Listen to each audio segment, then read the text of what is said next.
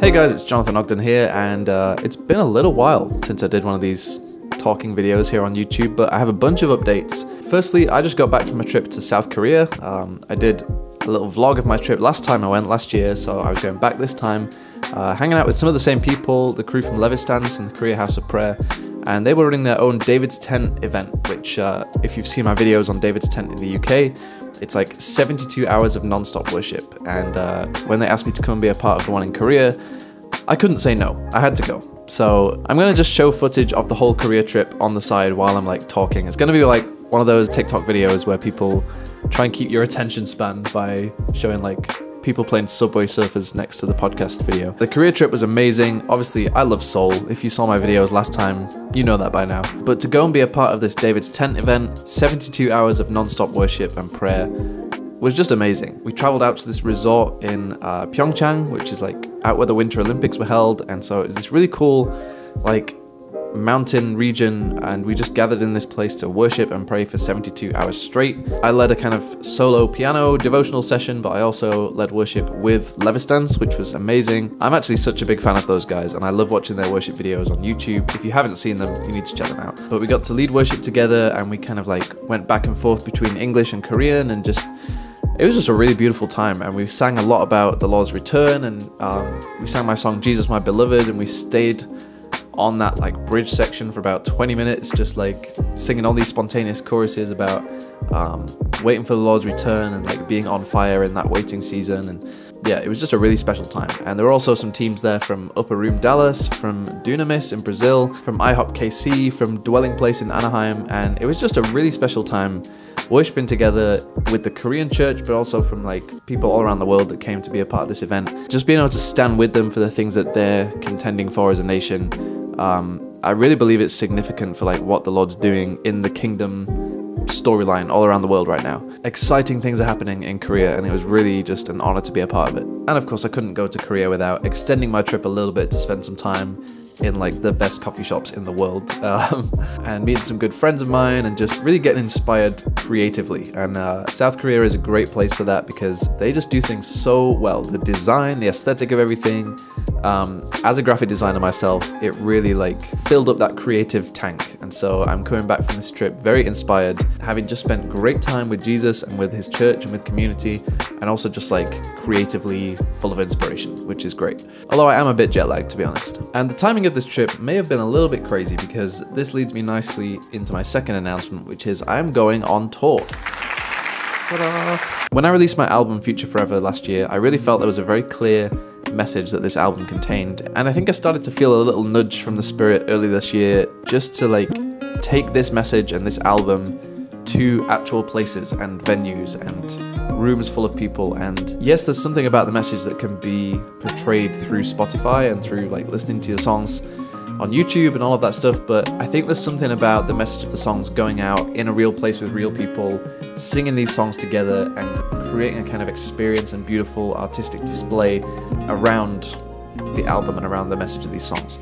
And so I started to plan a tour, and my goodness, it has been a lot of work. I've toured with my band Rivers and Robots before, but I just forgot how much goes into doing this, and this is my first time touring as a solo tour, but like with a full band again and with a whole team. I knew that if I'm gonna go out on the road, I don't want to do this on my own, and I don't want to burn myself out by trying to do everything myself. So I've been bringing in some friends to help me do this. We're touring with 7 people, so we're gonna have 2 of my good friends in the band, Caleb and Gideon. They're gonna come and play drums and keys. I'm bringing my own sound tech and my own lighting tech, and we're actually like custom designing a whole stage like visual setup, including, if you've seen like the rainbow cover art, we're like building a whole metal thing of this shape that we're gonna like use LED and backdrops and projection and all this cool stuff. It's like custom built and designed for this tour. It's a little crazy, it's a little expensive, but maybe it's that creative part of me, that kind of graphic designer musician side, but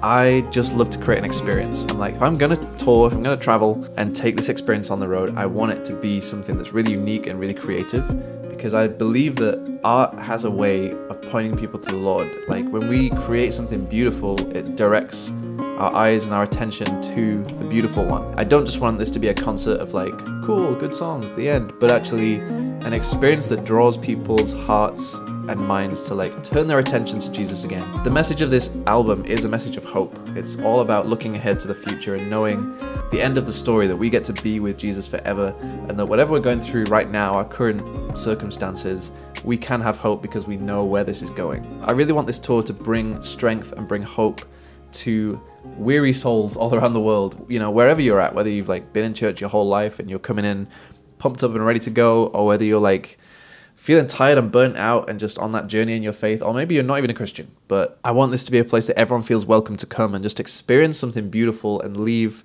with hope and leave with joy and leave with just another glimpse of the goodness of God. So we're creating this whole experience. It's very exciting, a whole lot of work, honestly, and I was even working on the tour while I was in Korea, taking my laptop everywhere. I've just been like constantly on calls and in group chats and sending voice memos and trying to get this thing organized. So we're starting this tour in Europe, where I live, and all of the European dates are now announced. We're going to Manchester, London, Paris, Schwelm, which is like near Wuppertal, near like Cologne and Dusseldorf and all those places, Hannover, Berlin, Ede in the Netherlands, and then we're coming back to Edinburgh to finish back in the UK. And inevitably when I share the tour dates, everyone says, come to this place, come to this place. Now, we're trying to bring this tour to as many places as we can. October, we're going to be coming to Asia. We're still working on the exact dates and the exact places for that, but that is the plan. Next year, we're looking at bringing it to even more places. So I see all of your messages and comments saying, come here, come there. But just know that I want to come to as many places as I can, and I'm working on it. So here's 3 ways that you can get involved with this tour. Number 1, if you're in Europe and near any of these places, you can get tickets right now. They're all on sale,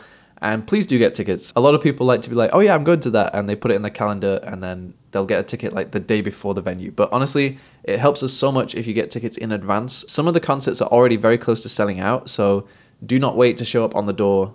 Get your ticket in advance. Number 2, tell your friends, invite people along. Even if you don't live in Europe, you might have some people on your Instagram who live in Europe, or people you may know. Just sharing about the tour, sharing the little graphics that are on my social media pages, giving it a little repost, that can help somebody see that lives near one of these places, and that might bring someone to the concert that needs to be there. And so we have no marketing team besides posting online and social media. And so if you guys can help us spread the word, it means so much to us. We're really just trying to get whoever needs to be there to be there. And I've done so many tours where the day after we leave somewhere, someone sends me a message like, when are you going to come to this city? And I'm like, we were just there, and they had no idea.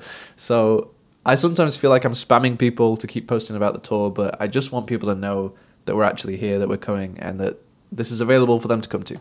And thirdly, if you just want to support the tour, we actually have a little deck, which I will put in the description, of like ways that you can sponsor this tour, even financially. Maybe you can like help pay for somebody's ticket that you can't go, but you want somebody else to be able to go. Because to be honest, this tour is a missional effort. A lot of the team are, you know, giving their time and their energy to come and do this. And to be honest, it's a huge financial undertaking. And so I don't think I've ever spent this much money on doing anything ever. And so it's a pretty huge step to take, just to be on the road and to go on this tour and to plan future things. We're kind of just hoping it will come back through ticket sales, but we really do need like extra support just to be able to like cover the costs of actually getting out there and doing this thing. It's a lot, let's just say that. So if you just feel it in your heart, like, I want to support these guys doing this mission and doing this tour, I can't be there, but I want to give something, check out the links in my description. There's a little PayPal link where you can just send a donation, and you can check out the slides just to get more info about like what we're actually doing on this tour and why we need support. And the last announcement is I just released a new song. It's called Without Love. It's based on 1 Corinthians 13. And it's part of an EP that I recorded back in January in Virginia. And there's a lyric video on my YouTube channel.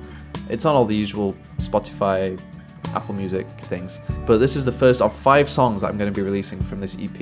And they're going to be coming out kind of a month at a time. So keep an eye out for the other ones. Yeah, I hope you enjoy the more kind of acoustic, stripped back, in the room feel of these songs. I certainly had a lot of fun making the EP, and I hope that comes across as you're listening. So, alright, that's all I have to share. They're the updates. Bless you guys. Thank you for sticking with me on this journey. We just crossed 200k subscribers on this channel, which is amazing. I never thought we'd be getting anywhere near this number of people following me and my little music journey that I make from my living room. But I appreciate it so much. God bless you guys, and I'll see you soon.